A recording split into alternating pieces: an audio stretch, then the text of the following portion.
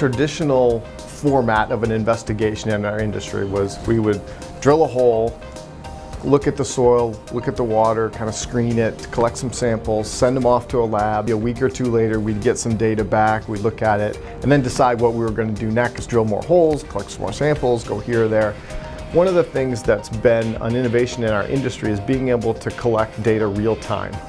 And so there's 3 different techniques that we're using on a regular basis now, where the data is actually collected relatively real time in the field, and so we can be making decisions right there about where to go next, maybe where to collect samples, what to do next. And one is called HPT, one is called MIP, and one is called LIF. HPT is a hydraulic profiling tool, and what that allows us to do is to get physical properties of the subsurface as we're drilling the borehole.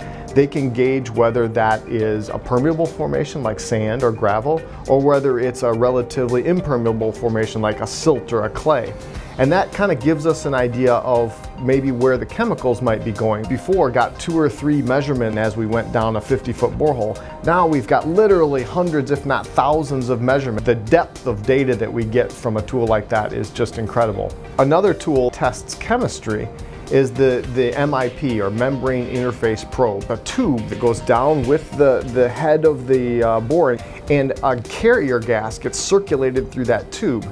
And as that carrier gas intersects someplace that has chemicals, the chemicals migrate into that gas, and then it comes up to the surface and gets analyzed in an analyzer right there. Third is LIF, which stands for laser-induced fluorescence.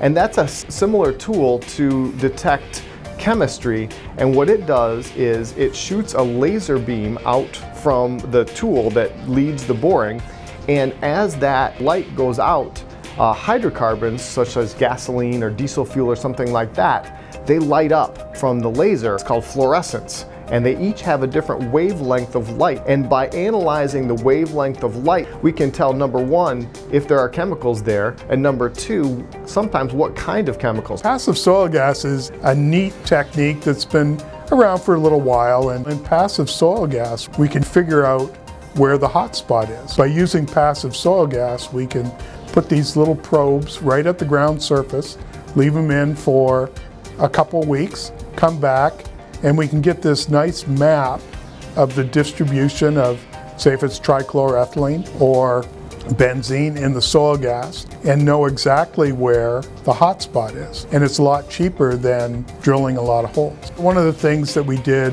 when we were investigating the groundwater contamination issue in Salina was to use iPads in the field for taking notes. The geologists had forms digitized so they could put in all the information related to soil and groundwater chemistry. We would be able to evaluate on a real-time basis where we needed to drill next. With the information that we get from these high-resolution site characterization tools, we not only can advance our investigations quicker and more cost-effectively, but we're also getting better information in order to be able to develop the solutions. When we're doing litigation, which we do frequently, it's not my interpretation.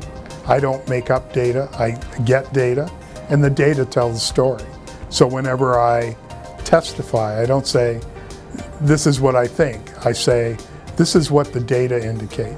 Because if you've got data, say, from groundwater, and data from chemistry, and data from isotopes, and data from soil gas, and they're all saying the same thing, that the story is there. The data tell the story.